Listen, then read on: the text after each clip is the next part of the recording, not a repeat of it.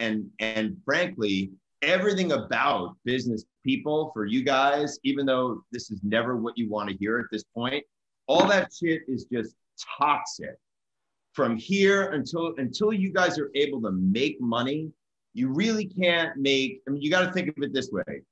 There isn't a creative person in Hollywood that has done anything that wouldn't tell you straight up that they fucked up the first, 500 times, but they got really burned by their first real business relationship. I don't care if it's Jay-Z or Christina Aguilera, they all have the same story, because the business, like any power structure, is like, it all is based on like whatever, it all starts out incrementally and then gets big. At one point, Beyonce was just an annoying detail because she was part of another unsigned band that was bothering some underling that worked in Sony in Texas, and like, then that dynamic changes. But you don't want to pull the trigger on attaching yourself too early to business managers, and because anything you can think of that you want to tell them to do, you're better equipped to do yourself.